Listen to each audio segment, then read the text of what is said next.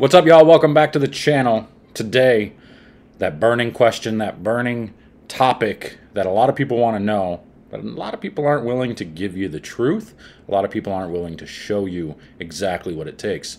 Today, we're going to talk about what you would need to do to get on staff with a company. What are they looking for? What kind of a social media presence do you need to have? I'm going to show you some of these things and some of the tricks that I use here in a minute. Stay tuned.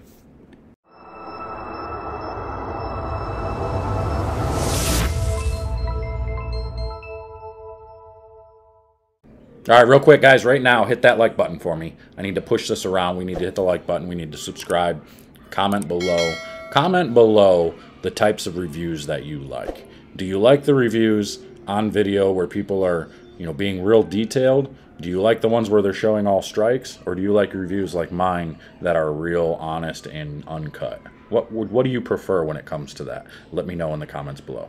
All right, welcome back, y'all. So Daniel Farish, a friend of mine, actually made a post earlier talking about how some of these staffers need to proofread some of their posts before they actually put them up when they're talking about bowling balls and all that. And I made a simple comment on there. All I said was, most of these staffers do nothing for these companies. It's true. Unfortunately, most staffers that are on staff shouldn't be on staff. Because if I'm running a company, if I'm looking at these things, I'm not looking at people in areas where, oh, okay, well, we're just going to throw this person on staff because we don't have anybody throwing our bowling balls out there. He's shot a couple of honor scores and stuff. No, I don't care about that. That doesn't sell bowling balls. I don't really know what kind of research goes into this stuff, but I can go based on what I've seen in areas, what I know sells balls and what I know doesn't sell bowling balls. Because let's be honest, that's the main thing that these companies are focused on, are the bowling ball sales. Sell a bunch of bowling balls. Most times people that support those bowling balls are going to also buy the bags, the shoes, the stuff that matches those companies. A lot of times people are very loyal to specific brands. I know a lot of staff or non-staff people who throw only specific brands, especially Motive. Like Motive is Michigan made right here in Michigan. I know a lot of people that only throw Motive. They're not on staff, but they like the fact that it's made in Michigan and they want to support that. Nothing wrong with that. So what do people need to do to get on staff? Well, first of all, you've got to have a social media presence. You got to have a social media presence. If you don't have some kind of a social media presence, you're kind of screwing yourself. Or you're of very little value. In today's age, you've got to have some kind of a presence. Now, that doesn't mean you got to have tons and tons of followers, but you've got to show that people are willing to listen to you. One of the things that I would suggest is being very careful about some of the posts that you make. The first thing you should do is obviously create a YouTube channel or something. Start doing reviews. Start reviewing some of the balls that you get, some of the bowling balls that you have. And be specific. Talk about the details. Talk about what you see. Talk about how a ball benefits you. Unfortunately, in this era of bowlers, if you're not a higher ability bowler, if you don't have honor scores, if you haven't proven in some way, shape, or form that you have the ability to kind of guide people, nobody's really going to listen to you. If you've never bowled 300, if you've never bowled 800, if you've never, had success of any kind, and you're just trying to get on staff because you just want free bowling balls, I'm sorry to tell you, but you've got no chance, unless you work in a pro shop, because then you're showing value by you have influence of people who come into the shop. People, of course, are going to buy bowling balls. They're going to ask you opinions, so you have the ability to push certain products. This is why you see so many people who are just pro shop guys on staff, even though some of them probably aren't even any good at bowling. Some of them have probably never had honor scores or anything like that.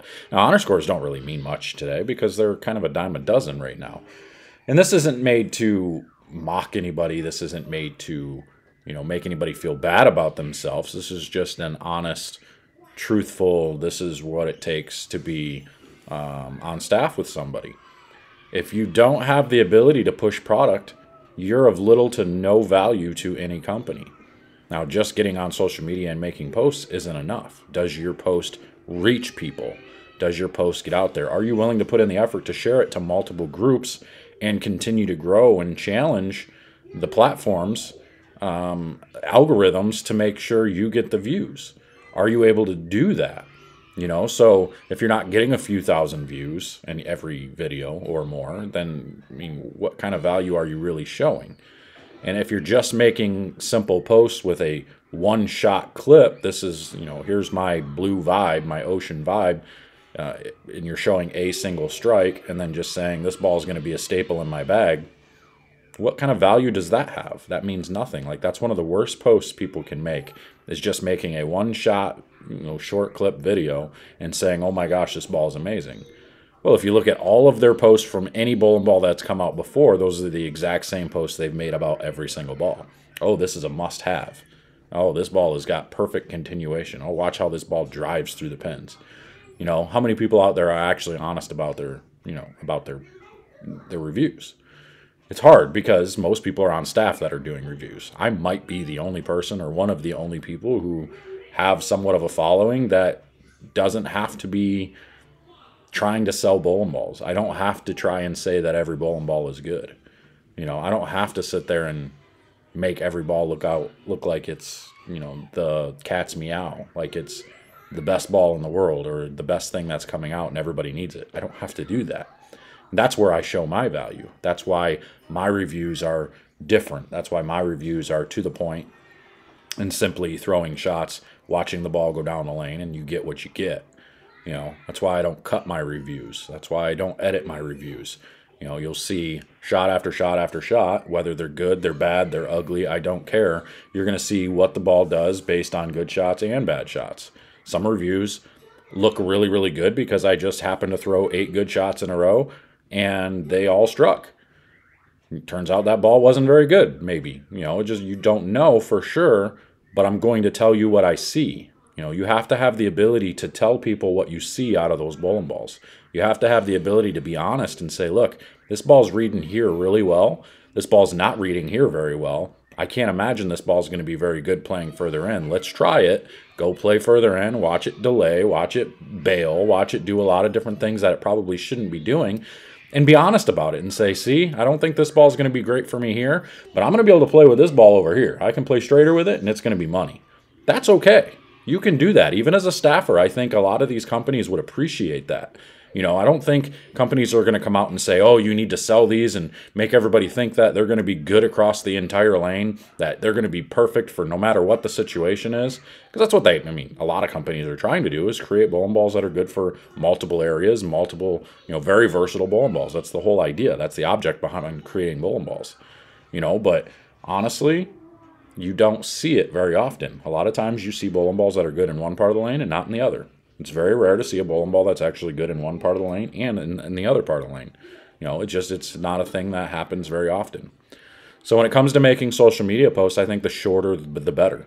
Short posts, straight to the point. Here's what I'm seeing. You know, give detail about it. It reads the middle of the lane very well. You know, doesn't bail. It still picks up down lane even after it reads the middle of the lane. You know, when I moved in, it didn't do this. When I moved out, you know, whatever it may be, just give a little bit of detail about the ball reaction. Don't just say it's a must-have. Don't make a post saying it's a must-have, it's staple in my bag, look at this one strike. That is so annoying. That's so frustrating. You know, I like the idea of the Motive Monday stuff because they reward these staffers for making a shot, a post of some sort about a bowling ball. If I was the Motive manager, I'd be telling these guys, like, look, don't just post a shot and say this is a shot with this ball. You know, it's great. Go get yourself one. No, I want you to make you need to give me some detail. You know, why is this ball good? What does it do for you? What does it do different from this ball compared to something else? Compare it to another ball. Give me some detail. Do something. You know, make it to where people can understand and relate. Tell me the layout, you know. You just kind of go into a little bit of detail. Now, I don't go into, with my videos and stuff, I don't go into a ton of detail about the numbers of the bowling balls and stuff like that. Because at that point, that's not what we're looking for. We're simply looking at ball reaction. You know, I'll give you the details of, you know, what the layout is, which is pretty much going to be the same on every ball. And because of that, you can really tell the difference from ball to ball. This solid ball is a lot different than this pearl ball because it's, you know, reacting in this part of the lane different than that ball did in this part of the lane. That's just how it goes. You know, so if you're going to try and get on staff, I mean, it's important to be having yourself out there. It's important to be bowling tournaments. It's important to be having success, making cuts, and building a name as somebody who is a competitor. I think that's a very good thing. But the most important thing is building a social media platform. And the easiest and best way is just creating video. And I know a lot of people are going to say, well, I'm not good in front of the camera. I don't like, putting myself in front of camera. Well, suck it up, Buttercup, because if you're not going to want to do that, you're not going to be on staff. It's as simple as that. In today's age, if you're not making video, if you're not doing reviews, if you're not talking about bowling balls, if you're not talking about products, what do you have to offer? Honestly, what are you going to do for the company other than take a picture of a bowling ball or one video shot and say this ball's great? Sorry. We got people doing that aren't even on staff. We don't have to give people bowling balls to do that. Nobody has to give you a bowling ball to do that. People already do that, and they don't even care. They just want the recognition. And pretty much because they're trying to build a platform to get to where they can to get on staff. You're not doing that. So you need to go make sure you're building some kind of a platform, whatever it is. Get on TikTok. TikTok is one of the biggest things right now, although I don't use my bowling one very often. I should use it more, but I've already built a YouTube platform, so that is my main focus, is continuing to grow that platform as much as possible. But if you don't have a platform, TikTok's probably the place to start. You can do so many different things on there. That's probably the best place to start. And you can build a following super fast there. If you can quickly get yourself to, 10, 20, 30,000 followers on there, you probably could show that off and use that as leverage to create a staff position somewhere. I don't think that would be an issue. If somebody came to me and showed me that they had 30,000 followers on a social media platform and showed me that they were doing videos talking about bowling balls and different things and, how they went to this pro shop and they did this and they did that, I'm probably going to look at that like, all right, you got people listening there. Can you post a link for sales? Can you, redirect people to buy bowling balls in certain areas? Like, that's a pretty big deal. That's a big thing. That's kind of why I do what I do with BowlerX. BowlerX, that's how I created that opportunity with BowlerX, is because I created the influence that I could sell bowling balls, that I could show people which bowling balls were good and which bowling balls were bad. Which one of you online retailers want me to push my product to you, or which one of you online retailers want me to push the product towards your site. I'm showing you my value. I can push people to your website. You show me what that's worth to you. BowlerX did. So I've been working with them ever since. That's the whole idea. Create yourself a platform to where you can show value on how you can sell product. And I'm telling you right now, the easiest way to do it is just getting comfortable in front of a camera. Maybe you make your first couple of videos and you don't even post them public. Maybe you just make a couple of videos, just keep them private, just to kind of look at, keep going back over it, trying to figure out what you can improve on. How do you get better at speaking? How do you get better at talking in front of the camera? How do you get better without having to have just... And the other thing I'm going to tell you right now, I got to stop myself. Don't write a script. Don't sit there reading from a piece of paper. Just spit it out from the top of your head. Like what I'm doing right now. I'm literally just speaking based on my knowledge, based on my experience. I don't have anything in front of me. I'm not talking about anything, or I'm not seeing any, I don't have a billboard in front of me or a teleprompter that I'm reading from. I'm simply speaking from the top of my mind. And that's what you need to do. Now, not everybody's great at that, but you need to get better at it, because people want to hear real. People want to hear honesty. They don't want to hear a script. They don't want to feel like they're watching a commercial.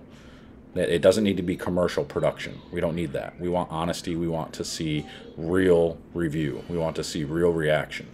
I don't want to hear the monotone voices of, today I bring you the altered reality. This ball is really good. Make sure to visit www. Don't do that. I know that sounds ridiculous, but seriously, don't do that. That is the worst type of video. Maybe I'm alone on that. I don't think I am. But that is the worst type of video you can make, is something so monotone and scripted like that. Scripted videos and stuff are just awful, so don't do that. But I just wanted to give you these few little insights there. Just go take a look around, look at some of the staffers' posts and stuff, and you'll see them now. Now that I've told you about these things, you're going to look at somebody and be like, oh, That's a post JR said not to do. So you'll notice it now. So just be careful when you're out there, but make your platforms, build a platform, try to show people out your worth. Just do what you got to do. Maybe you create your own website. It's cheap, you know, $10 a month. You can have your own website, you know, jrraymond.com, whatever it may be. You can lead people there. Even I haven't done that part yet. I've got some things in the works on there. But again, the reason I haven't done that is because I focus solely on YouTube for the first, you know, for everything else. Now I can start to branch out a little bit. Now I'm going to branch out. I'm going to create a website. I'm going to create some different things and put and integrate all of it together and really create a huge influence. So that's all I got. I'm going to get out of here. Appreciate you guys watching. If you like this, make sure to share this, get this around, share this for everybody so they can see it. Hit the like button, smash that like button, and until next time, we'll see you guys later. Take care.